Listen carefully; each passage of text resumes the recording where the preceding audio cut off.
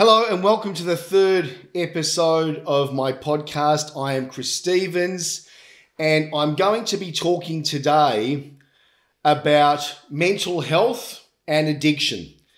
And they're two different things. However, addiction does obviously lead to poor mental health, but vice versa, poor mental health can lead to addiction. So, when I think back to my story, I remember being, diagnosed with depression. So I was diagnosed with depression about 13 or 14 years of age.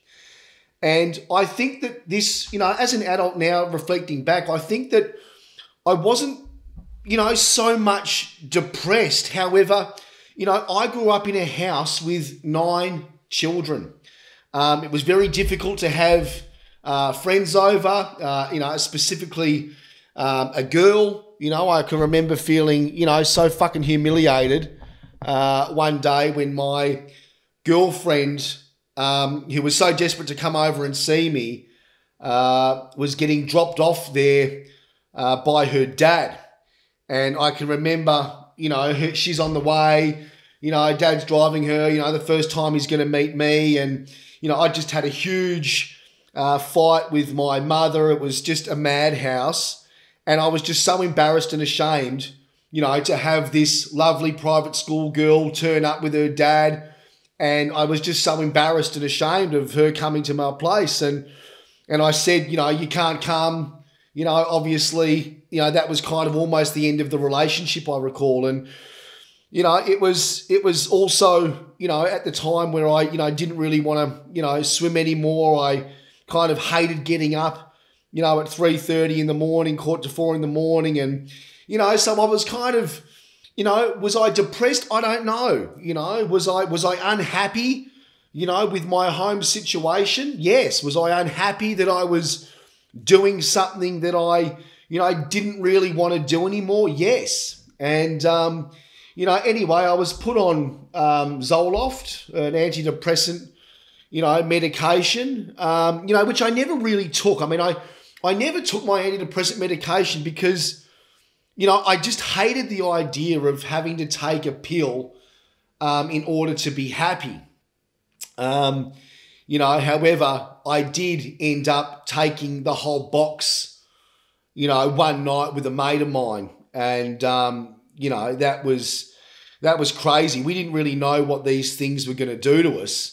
And we just kind of halved the box. We halved what was there.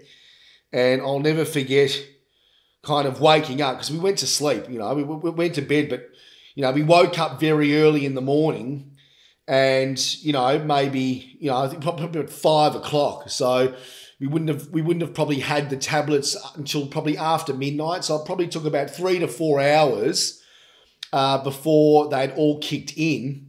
And, I just never forget going from the room that I was in and going to the spare room where my mate was, sleeping. And I just remember opening the door and just looking at his face, just like, holy fuck. And we both just grabbed our bikes and just, went for a, bike ride. We're off our bloody heads. But, my point is that, it's important to kind of think back and ask yourself, did mental health start for you first? And then you kind of found drugs and all of a sudden you kind of, all your mental health kind of problems were kind of numbed. And the reason why this, I guess, is important is because, when you decide to give up addiction, when you stop the drugs, what often happens if there's, pre-mental health issues is that you stop using the drugs and, you're kind of left to face and deal with all of these mental health issues that you've probably been, masking, for a long time. And, this is something that I can say that, yeah, the fact that my mental health wasn't good, at the time, I mean, that was why the drugs were just such a fucking match. It was just the perfect timing between, my life and my mental health not being good. And then trying drugs. And, this is important for you to kind of spend a bit of time thinking about because, if you don't get your mental health right, it's not going to be long before you fall back into using. And I think that, stopping drugs is absolutely one thing, but keeping your mental health in check is absolutely essential. So, so that's an important part of addiction. Understanding that, when you stop using the drugs, there might be other issues that you've, been masking through the drugs for the years that will come up that you need to attend to. So really you need to attend to your addiction, and your mental health at the same time. But it's interesting. A very close friend of mine just relapsed. And when I say relapsed, he got on the ice last Friday night, and his mental health before that, was pretty good. I mean, it was interesting. I just had a chat with him before, and I said to him, speaking to you now is like speaking to a different person. This person that I was speaking to now, just a few moments ago, was flat, was tired, was, just down. And that's the kind of problem with drugs. I mean, drugs will fuck your mental health if it's not already fucked before.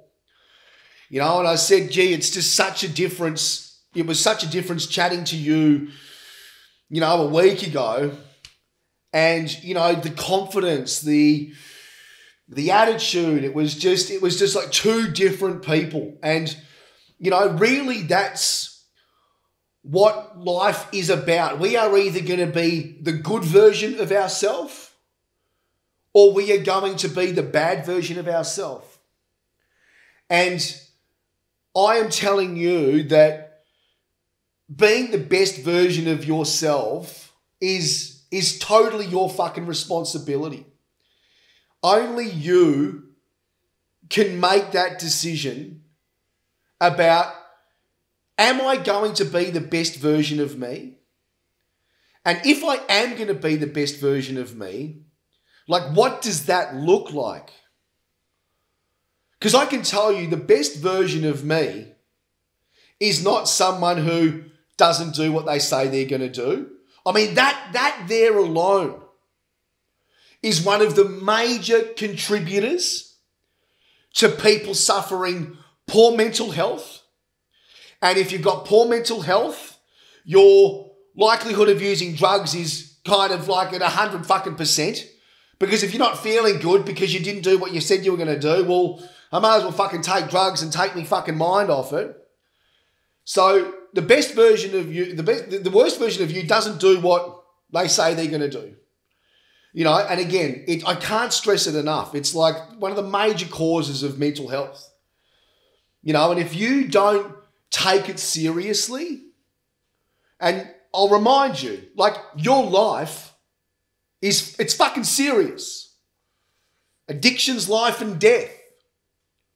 Mental health, it's life and death. The amount of men that commit suicide and the amount of men who do it slowly, through addiction.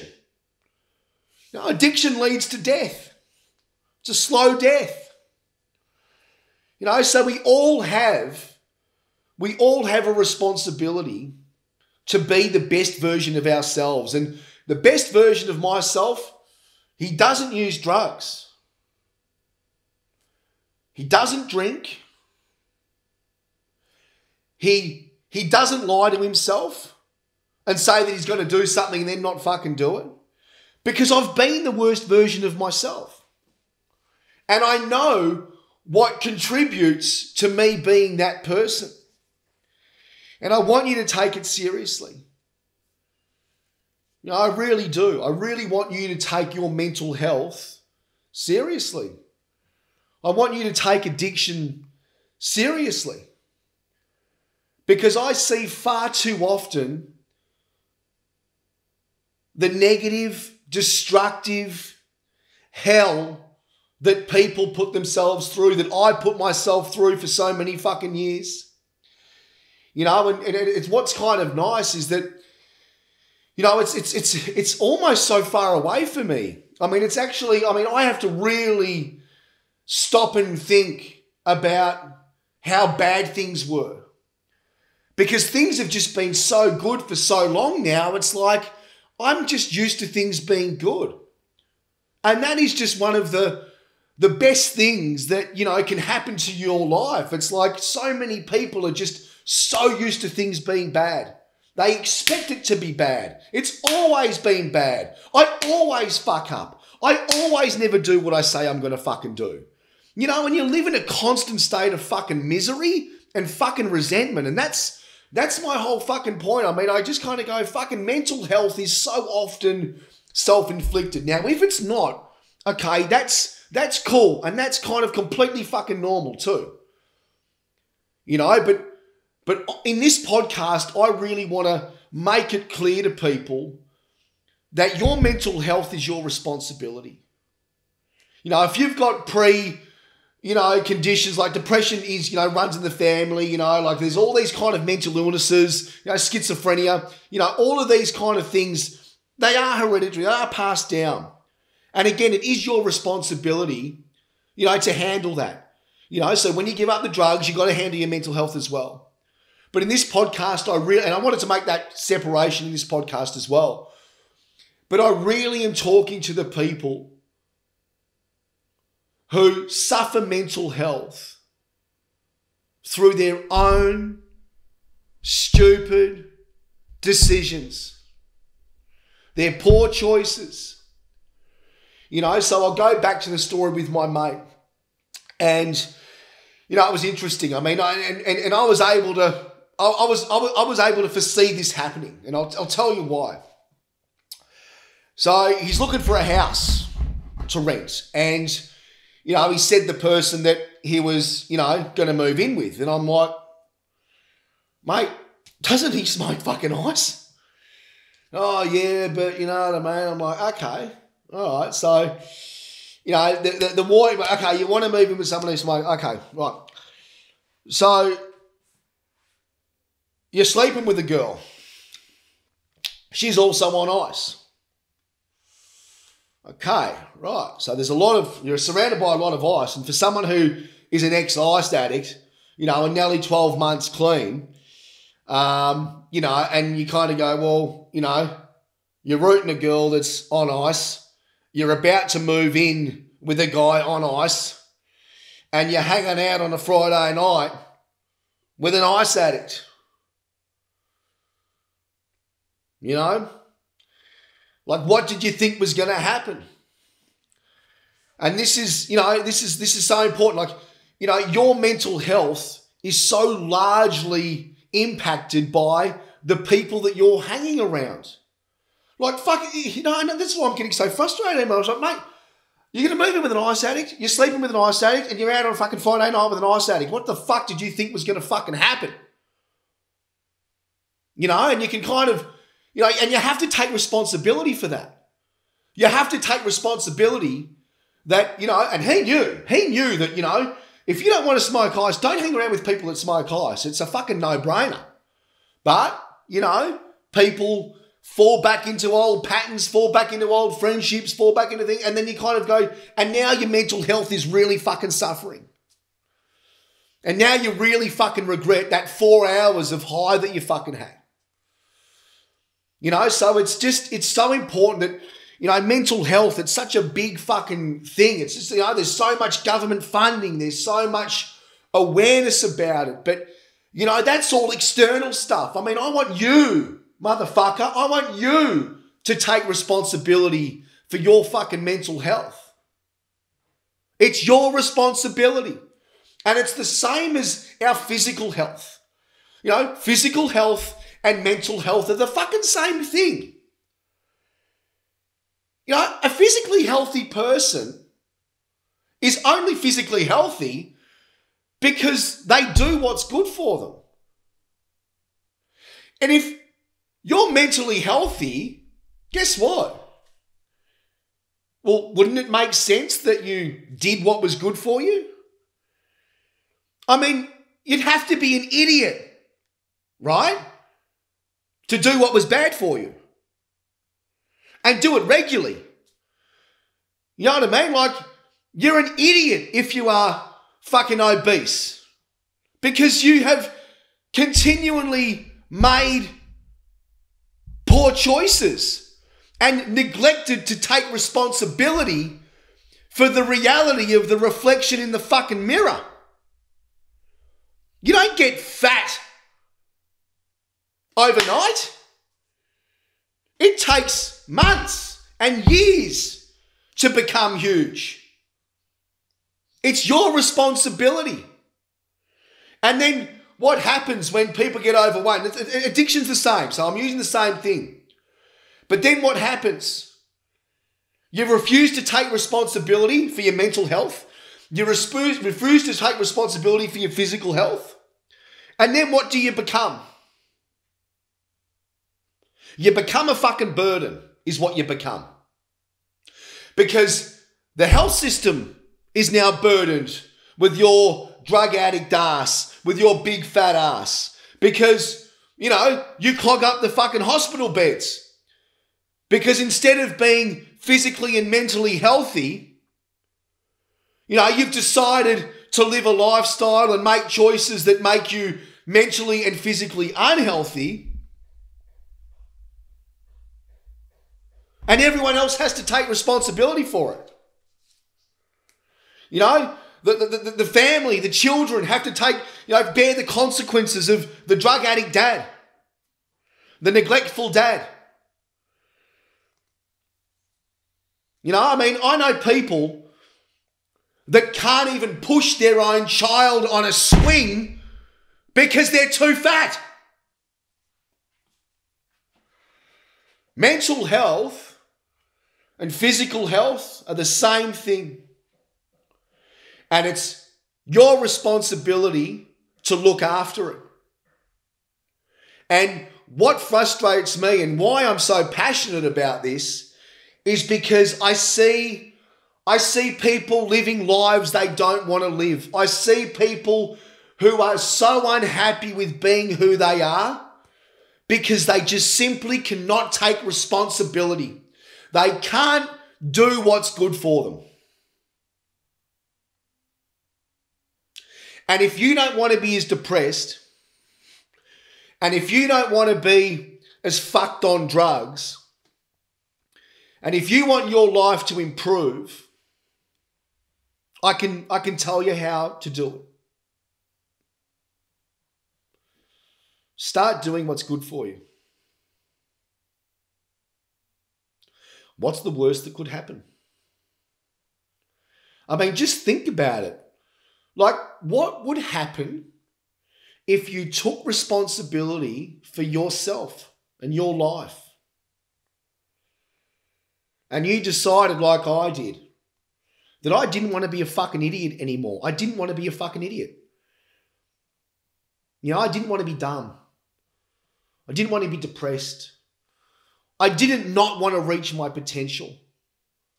I didn't want to be someone that I'm not proud of. And today, I'm someone I'm proud of. And my mental health is fantastic. My physical health is fantastic. I had a full medical done yesterday. And it just feels so good. And the reason why I'm telling you this is because I want you to feel that as well. I want you to feel this good. Because I know the positive effect that I am able to have and spread because I got myself right. You know, there's an old saying, if you want to change the world, start by changing yourself first. You know, and that was something that I really reflected on. And I thought, you know what? Yeah, I do want to change the world. I would love it if I could have a positive impact on the world. I would love it if the world was a better place because I was here. And you know what I know? You also want the same thing. You're a human being just like I am. And you want that too. And why not? Like, why not see how far you can go? Why not find out how much of an influence you can make? You know, and why not you? Why not you? You know, but you're going to have to start taking responsibility. You know, you're going to have to, you know, stop taking drugs. Because it leads you to nowhere good. You know, you're avoiding dealing with the internal stuff that's going on. You know, you're refusing to take responsibility for what's causing you to use. You need to start facing your problems, taking responsibility for your problems. You know, and if your mental health is a problem, well, it's your fucking responsibility. If your physical health's the problem, well, it's your fucking responsibility. You know, have you ever thought about it? Like, what if everyone was just like you, just didn't give a fuck? And was just so fucking obese that they were fucking, I mean, just imagine if everyone was like you. A drug addict. A fucking fat, unhealthy person. Like, just imagine if everyone was like you. And then just imagine if everyone was like the best version of you. You know, there would have been no issue during COVID because of lack of hospital beds. Fucking most of the hospital beds are taken up because of people are fucking, their poor choices. Their poor physical health. Their poor mental health. Obesity and heart disease is the biggest fucking killer of all. And it's all self-inflicted. It's all self-inflicted. Who's getting force-fed at your fucking dinner table? Who's forcing you to take the drugs? Who's holding a gun to your head saying, fucking use the drug? Nobody. So you're in control. You're in control of your mental health. You're in control of your physical health. And that shouldn't scare you. That should fucking excite you. You mean I actually am in control of something? Yeah. You know what? If you wanted to, you could fucking stop using drugs, man. If you wanted to, you could stop because no one's fucking forcing you.